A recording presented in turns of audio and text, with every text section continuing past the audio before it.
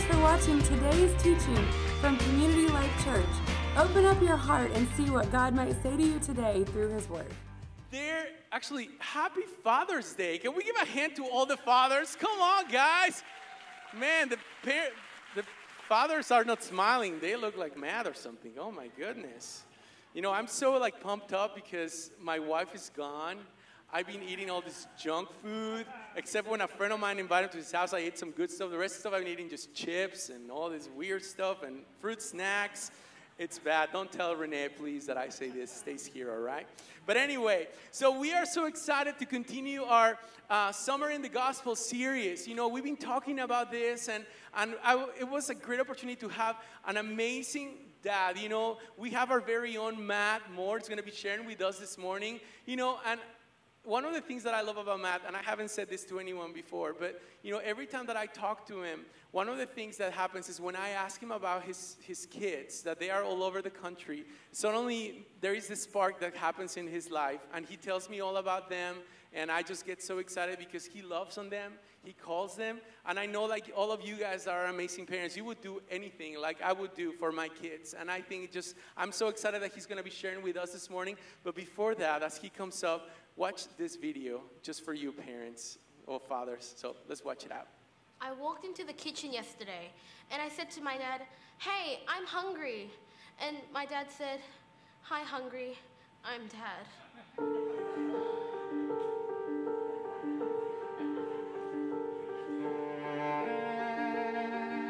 Well, we were having dinner and Dad spilled his peas on the table.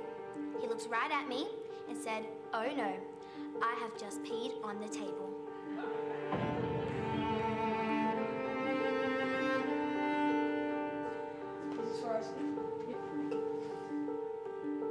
Dad asked me, "Have you heard about the new movie, Constipation?" I was all like, "What?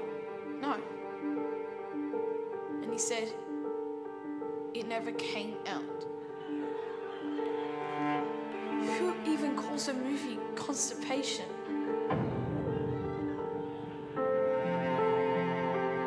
My dad and I were going past the aquarium. He said to me, "How many tickles does it take to make an octopus laugh?" And he said, 10 tickles. Like, what? Oh, tentacles. Hey Dad, can you make me a sandwich? And what did Dad say? Abracadabra. You are a sandwich.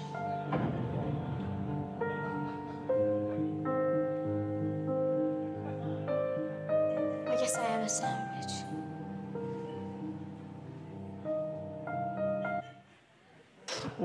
Well, good morning. Happy Father's Day, everybody.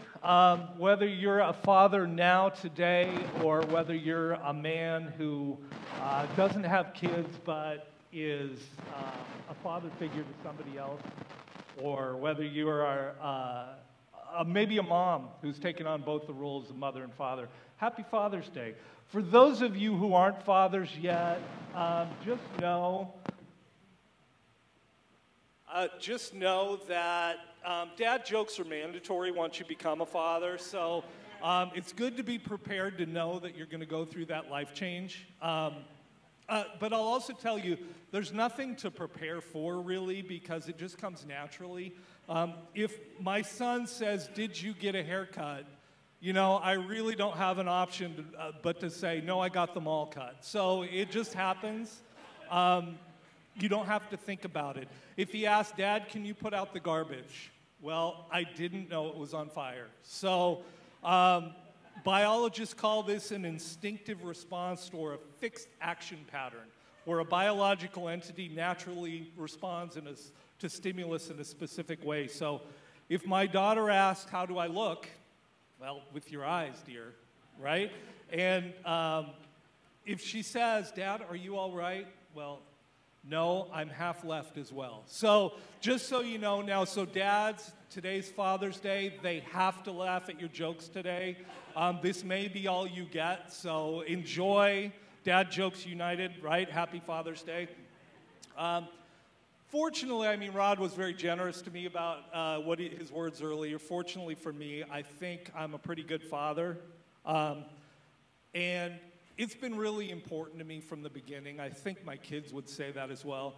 I have 4 kids, and of course I could spend the rest of my time up here telling you all the mistakes I've made and all the regrets I have. So, but I do think all 4 of my kids would say I've been a pretty good dad. Of course, not everybody has a great dad. As Kat said, it's almost become a cliche in church circles to point out that a day like Father's Day isn't always a happy day for everybody. Maybe you had a great father, but you lost them. Or maybe your father wasn't the man he was supposed to be and caused you a lot of pain. Or maybe your father wasn't around at all. So I recognize today might be a tough day. My dad wasn't a terrible dad to me, but he wasn't really a great dad either. But I didn't really know it until later in life. When I was a kid, he was a hero of mine. It was only when I grew up and realized that some of the things I thought were great weren't so great after all. And later I discovered that while he did a lot of good things, he did some not so good things as well. And in other words, he was a human being, right? And a challenge of not having a great father when you're in church is that we talk a lot about God the Father here. Our earthly fathers were intended, as Kat said, to point us to God the Father, to be examples that help us understand our Heavenly Father. And by the way, so are moms. But when you have a father like mine, or even a father like me, it makes pointing to God the Father harder and more difficult. As Rod said, we're in our series, Summers in the Gospel, which we've said gives us a chance to know Jesus better. We're reading through the Gospels as a church body, and we can use the word gospel in a couple of different ways. In the series, when we're saying gospel, we're talking about the 4 first books of the New Testament, Matthew, Mark, Luke, and John, which are called the Gospels. They're the eyewitness accounts of Jesus. And we want to spend time in those Gospels so we can get to know Jesus better. But Jesus was the first to say that the reason to know him was because he pointed at the Father. Knowing Jesus is knowing God the Father. And Jesus tells us who the Father is. In John chapter 14, verses 8 and 9, Jesus was having a conversation with one of his disciples. And Philip said, "Lord, show us the Father, and that will be enough for us." And Jesus answered, "Don't you know me, Philip? Even after I've been among you such a long time, anyone who has seen me has seen the Father." So the Gospels tell us about Jesus, and Jesus tells us about the Father.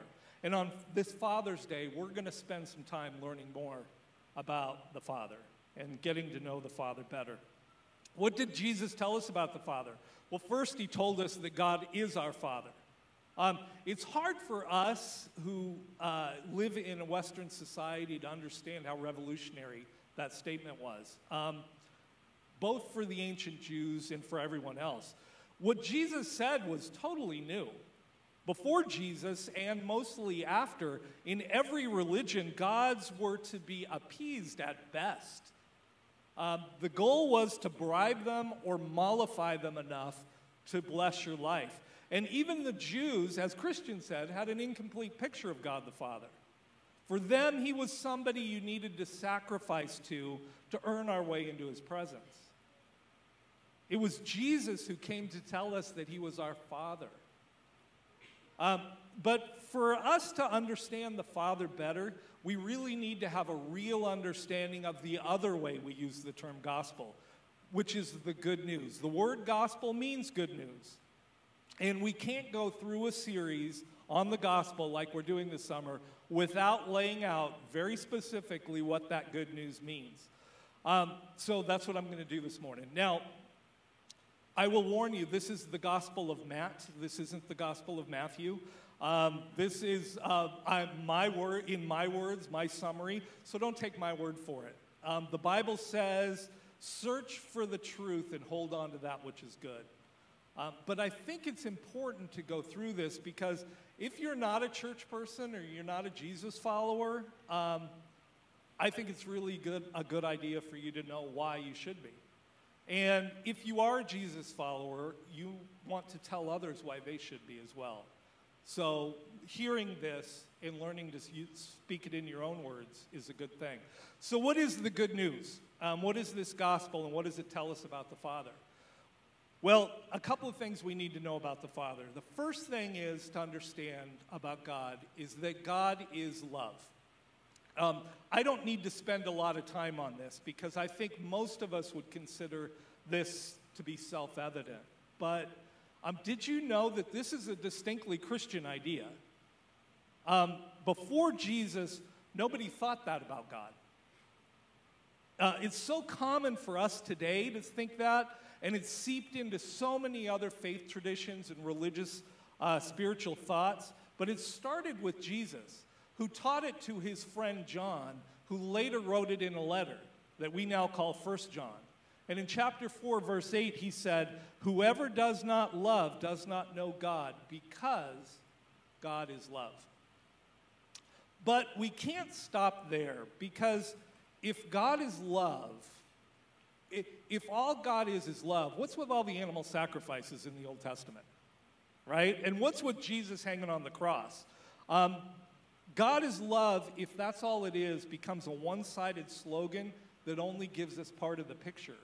There's a second really important aspect to God that we need to understand, and we only like to talk about this when we're talking about other people. That is that in addition to God is love, God is also justice. Now, what is justice? Picture a scale. There's an old-timey scale like that, right? Justice is the concept that when we do something wrong, there needs to be a consequence to balance out the scale. There needs to be some price to be paid when something bad has been done. If there's no price paid, then the scales are not balanced and there is no justice. Now, what we all know is true in our hearts, whether we want to admit it or not, is that we've all done something wrong in our lives. In the church world, we call this sin. We've all sinned. Now, if you're not a church person, don't check out just because I used a church word. I'm not defining for you what is right and wrong. For those of us who are Jesus followers, God defines for us what's right and wrong. But if you're not a Jesus follower, go ahead and define it for yourself. And even if you define it for yourself, you know there are times when you yourself would say something's wrong, and you've done it anyway. Right? I mean, I think we can all admit that. In the old-timey church, you'd say, "You are a sinner," right? By the definition of right and wrong that you've given yourself, you know you've sinned. So have I. So have all of us. So when we do something wrong, what happens to the scales? Scales of justice. And if God is a God of justice, even if he's also a God of love, then the scales are out of balance. And we can't be in relationship with him.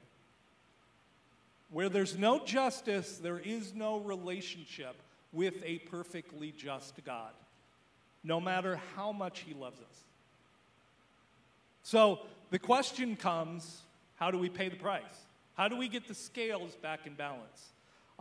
That's what most religion is about. If I do these things, or if I'm just good enough, God will accept me again. But God has been very clear there's only one way to rebalance the scales when they're out of balance, and that is blood has to be spilled. Something has to die. He's been very clear about that. In Leviticus chapter 17, it says, "For the life of a creature is in the blood, and I have given it to you to make atonement for yourselves on the altar. It is the blood that makes atonement for one's life." So he gave the ancient Israelites a whole bunch of rules and laws about how to balance the scales and how to be right and wrong, and they just weren't able to do it. No one would be. And God knew that ahead of time. He just needed them to know it also. Because God had a plan all along. The way he was going to rebalance the scales and reestablish perfect justice was to send his son to pay the price for us. Why? Because God is justice, and he can't be in relationship with us until justice is reestablished. But God is love, and he loves us that much that he's willing to sacrifice everything for us. So, because of Jesus on the cross, scales are balanced again, and justice has been served. But, of course, it's neither love nor justice if God forces us to be in a relationship with him. So he leaves it up to us. We get to choose. If we choose not to be in a relationship with him, if we choose not to have Jesus pay the price for us, if we choose not to have the scales balanced, we can choose that. And Romans 6:23 says, "For the wages of sin is death." Now, in the Bible, death means separation from God. So if we choose not to be in relationship with him, you're eternally separated from God. That's a choice you can make. But if we choose to be in relationship with him, choose to spend eternity with God, all we have to do is accept the gift of the sacrifice of Jesus Christ. Accept the gift that allows your scales to be balanced once again. Justice is served, and the God who loves you is waiting. All you have to do is say, I accept the sacrifice Jesus made for me and the relationship with God. That's the gospel. That's the good news. That's the God Jesus came to tell us about. Not just a God of justice, but a God of love who is our perfect Father. A revolutionary message that God doesn't need to be appeased. He made the sacrifice himself, just as a good father would. This is the Father that Jesus tells us about. Now, Jesus points us to this Father in different ways, in the way he lived his life, in the way he loved people. He also did it through stories. And one of the examples of that is what the Father is like is in Luke chapter 15. Jesus was traveling, and a whole bunch of people were with him, and he stopped to teach. And everybody gathered around to listen. And there were tax collectors there. And tax collectors were considered the worst of the worst sinners. And there were also other sinners, people who were unable to keep the laws and to work their way back into a relationship with God. There were also a whole bunch of Pharisees or religious leaders or teachers of the law who claimed to be in God's good graces, not understanding that sin is not only what you do, but it's also in your heart. And these Pharisees were muttering, "This man welcomes sinners and eats with them," they said about Jesus, because the Pharisees were focused on a God of justice. And to keep the scales balanced, you don't associate with sinners. So Jesus knew they were muttering, and he told a couple of stories. He started out by talking about a shepherd who had 100 sheep, and one is lost, and he leaves the 99 to go find the one. And he talks about a woman who loses a coin, and she lights all her lamps and searches diligently until she finds the coin. And they both rejoice when that which was lost was found. And as he tells this story, what's the message all the sinners would have heard? Are you telling me that God is searching for me? Like a shepherd who lost his sheep? Or the woman who lost a coin? And if he finds me, he celebrates? Here's what God wants you to know today. He's not just waiting for you to decide if you want to be in a relationship with him. He's actively pursuing you. He's seeking you. He's looking for you. He's wooing you back into relationship with him. Even if you're not aware of it. That's what he's doing. Then Jesus tells another story. This is a story that even people who aren't church people probably are familiar with. And because of that familiarity, sometimes it's hard for us to understand what a shocking story it was to the people at the time. What a change in paradigm it was for them. So in Luke 15:11 it says, "There was a man who had 2 sons. The younger one said to his father, "Father, give me my share of the estate." Now, this younger son wasn't just asking for money. In this culture, it would have been the equivalent of going to the father and saying, "I wish you were dead so I can get what I'm going to get in the future now." And the father said okay and divided the property between them. Not long after that, the younger son got together all he had, set off for a distant country, and there squandered his wealth in wild living. Now, in those days, people often taught in parables. A parable is just a story with a point. And his audience would have known immediately that the father in this story represented God. And they would have all been shocked at what a horrible son this was, that he wasted all that his father had worked for and wished him dead. Verse 14, after he had spent everything, there was a severe famine in that whole country, and he began to be in need. So he went and hired himself out to a citizen of that country, who sent him to his fields to feed the pigs, which would have been the worst thing a Jew could do. He longed to fill his stomach with the pods that the pigs were eating, but no one gave him anything. Now the Pharisees who were gathered around would be getting the point. Why was Jesus telling this story? Well, he was telling this story to let everyone know that when you're a sinner, you end up with the pigs. The Pharisees would have started nodding their head. Verse 17, when he came to his senses, he said, "How many of my father's hired servants have food to spare? And here I am starving to death. I will set out and go back to my father and say to him, 'Father, I have sinned against heaven and against you. I am no longer worthy to be called your son. Make me like one of your hired servants.' So he got up and went to his father." Now the Pharisees would be smiling at this part. This was the good part for them. This is where the father's going to give it to him, right? Was he going to act like the son didn't exist and just turn his back on him? Was he going to let him have it and tell him what a horrible son he was? Was he going to make him one of the lowest servants? How was he going to punish this awful sinner with God's own justice? And the sinners would have hung their heads. This was the part of the story, like all the other stories they heard from religious leaders, that said they aren't worthy of a relationship with God. But while he was a long way off, his father saw him and was filled with compassion. He ran to his son, threw his arms around him, and kissed him. What? He ran to him? Compassion? Now it was the sinner's turn to smile. Do you mean there's hope? Do you mean even though I've done awful things, maybe my father will still accept me back? The son said to him, "Father, I have sinned against heaven and against you. I'm no longer worthy to be called your son." But the father said, "Quick, bring the best robe and put it on him. Put a ring on his finger and sandals on his feet. Bring the fatted calf and kill it. Let's have a feast and celebrate. For this son of mine is dead and is alive again. He was lost and is found." So they began to celebrate. Can you hear the stunned silence?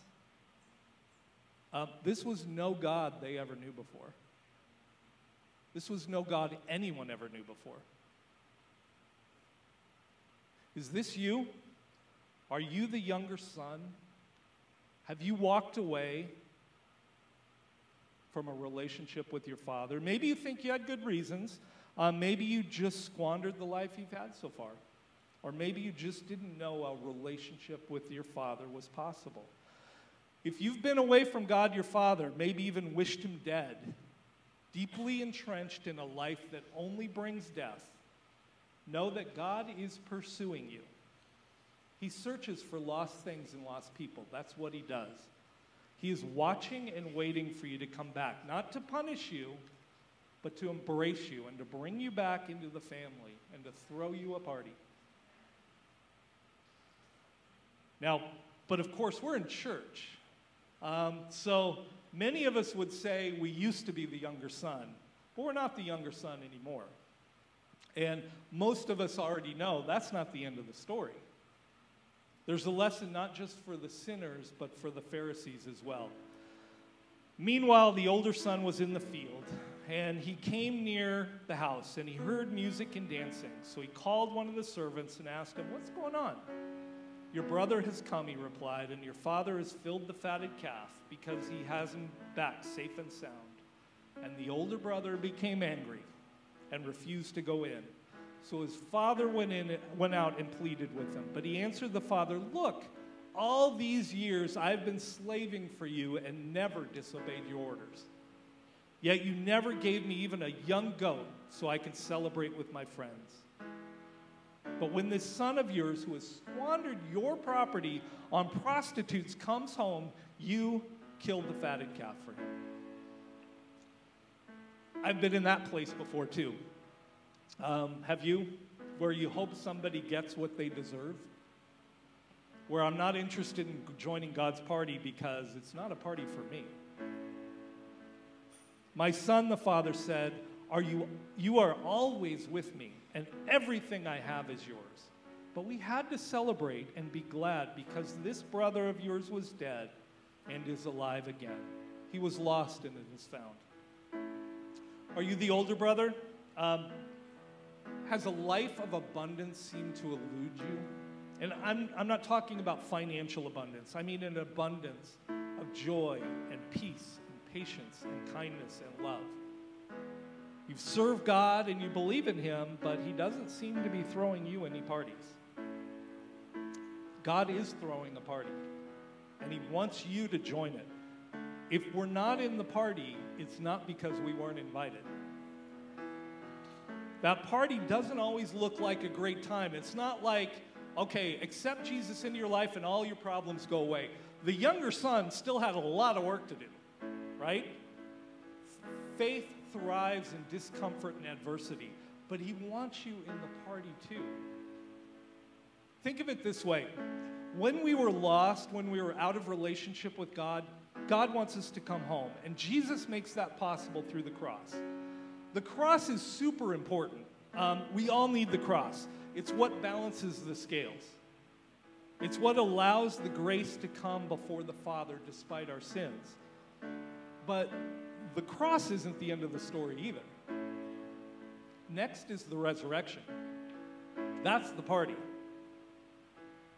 If your faith and your walk with the Lord is about the cross, do you say, "Yeah, I believe that Jesus died for my sins, and it's a good thing"? That makes you a believer. But Jesus called us to go farther. He doesn't want just good things for you. He wants great things for you. He doesn't want just believers. He wants followers. Because of the resurrection, God is alive. He walked out of the tomb. He did it to prove He's God and to prove that the price had been paid for all time. The scales are balanced. Jesus rose again. Lots of people saw Him die, and lots of people saw Him back alive again, including His brother James, who became a leader of the church. As Andy Stanley says, what would it take for you to believe that your sibling was God? Okay? Probably nothing short of a resurrection, right? He is alive and working today, and He wants us to be a part of that. So don't just stay at the cross. As important as that is, move to the resurrection and don't just be a believer, be a follower. What does that look like? Well, we've been talking a lot among our church staff lately about, are we helping people be believers or are we helping them be followers? What's it look like to be a follower? It's when you're drawing close to the Father and doing what He does. You're a follower when you're in the Word and in prayer and somebody who regularly gives and is in community and they're serving. When you're avoiding the things that God says is bad and doing the things God says is good. When you do these things, it means you're in a relationship with the Father. But the point isn't to have a long to-do list. God wants us to be with Him so He changes us and changes our hearts to be more like Jesus, to be more like Him. A follower is called to love people. A follower is called to have empathy. What would happen if the Holy Spirit poured out a God-sized portion of empathy on our world today? Do you know that many of our most intractable problems would disappear in a matter of days? The abortion issue wouldn't be an issue with a God-sized portion of empathy. The immigration issue, same thing. Conflicts in the Middle East, same thing, with a God-sized portion of empathy. And you know what happens when our hearts are flooded with empathy? That turns into compassion. And compassion, the word compassion means to suffer alongside of. It's not just a feeling, it's an action. It means taking someone else's sufferings as our own sufferings as well. And that means loving others the way God loves them. Yes, he wants you to do the actions. He wants you to talk with him. He wants you to ask for help and serve those he loves. Just like your father wants you to call him today because it's Father's Day. So if you don't feel that empathy, you don't love your neighbor, you don't love your enemy, you can draw alongside the Father in word and prayer and through giving and through community, through service. He doesn't want you out there working in the fields unhappy. He wants you in the party. But that's just so he can change our hearts, so we can follow him into the work he's doing in our lives and in others' lives. That's God the Father. The Father who loves you desperately, who is looking for you if you're not in relationship with him, and wants you to join the party if you are. Wants you to be more than just a believer, but a follower. That's God the Father. Happy Father's Day. Can you stand with me? I want to pray for you all. Can you bow your heads and close your eyes? Are you a believer who wants to be a follower? You'd answer yes to the question, yeah, I'm a Christian. You might have grown up in the church or you might have been walking with Jesus for a while, but you know that this relationship doesn't really impact your life. You want something deeper. You want to join the party, but you're worried that maybe people will think I'm weird, or you may have to have a hard conversation with somebody, or you might need to give up something that you're not ready to give up. But you know you want more out of you. He wants more out of you than just being a believer. He wants you to be a follower. If this is you, can you slip up your hand? I see that hand. I see that hand. See that hand?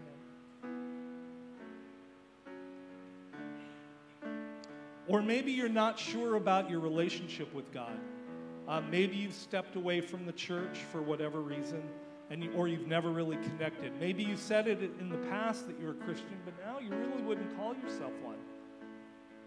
Or maybe you've been living a life you don't think God is okay with, and while you know it leads to places you don't want to be, you don't think there's an alternative.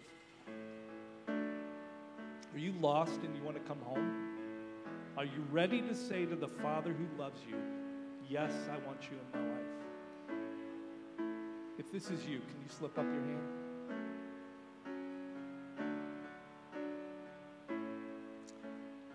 Heavenly Father, we're so grateful you are our Father and that you've made a way for us to be your children.